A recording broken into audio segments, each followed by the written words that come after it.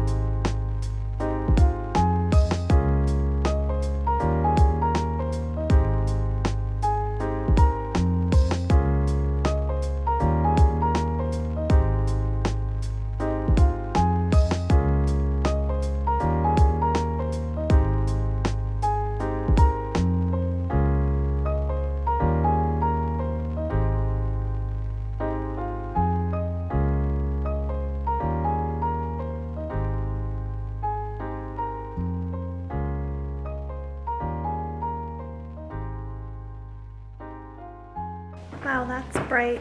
Ooh.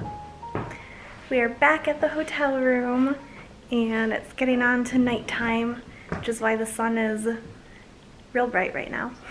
I mean, we don't really have plans for the rest of the evening, right? Not really. I think we're just gonna relax, which honestly sounds wonderful because it's our anniversary and we were just hoping for a chill weekend. So look at all the goodies we got. So we got some cupcakes and we got some of those really cool looking bonbons and some cookies and some blueberry flavored honey and caramel corn. And then I did get some soup mix because these are always really nice for like a quick meal.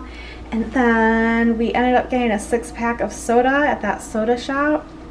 So we have all these amazing sodas that we get to try. So I'm so excited. Oh no. Only sheer frosting. That's so sad. Probably shouldn't be eating this on the bed, but... Well, here. Cheers. Boop. Even in a king-size bed, there's still not enough room